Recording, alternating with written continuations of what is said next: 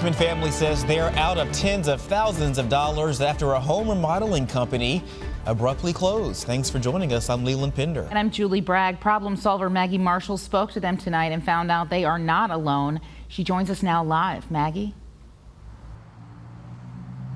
Hey, Julie, I'm outside of Fabling Built, a remodeling company out of Henrico, and you can see that they have erased their sign that was here on their glass door. And while they maybe have been able to erase that, people are calling on them to hand over the money they say they're owed for the projects that have not been completed.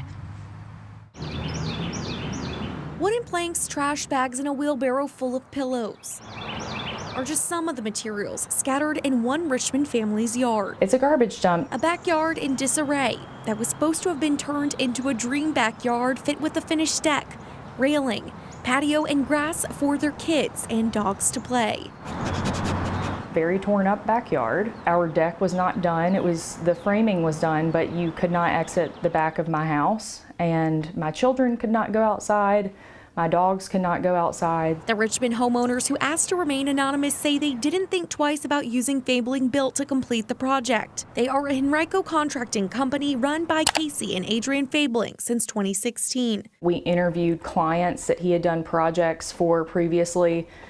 We heard nothing but great things, so we felt we were choosing wisely. But they became concerned when the project manager went radio silent in early March. We stopped hearing from him, so I started to worry. When they finally got a hold of him, what they were told caught them off guard. He let me know that the project was not going to finish because Casey Fabling had gone bankrupt and some of the employees weren't being paid, and that our materials that we had paid to have ordered were not going to be here, and that the labor that we had paid for was not going to happen. The homeowners had just made their last payment on the $65,000 project. They made calls to get answers with no luck and say they soon learned they were not alone in this situation. There's a lot of people that are hurt in this situation. Give someone that money and they don't show up and complete the work, it leaves you feeling helpless. Henrico police say they are currently investigating the owners for fraud after receiving several reports. The Fablings are also facing numerous lawsuits in the Henrico court system for people trying to collect debt they claim they owe.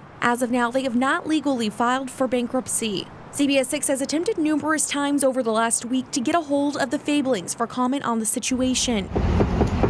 We also tried to reach out to them at their business Wednesday, but it was closed, and the Fabling Built sign on the door was scraped off. To know that we likely will not get that money back to be able to finish this project, even this summer, maybe even this year, it's beyond stressful.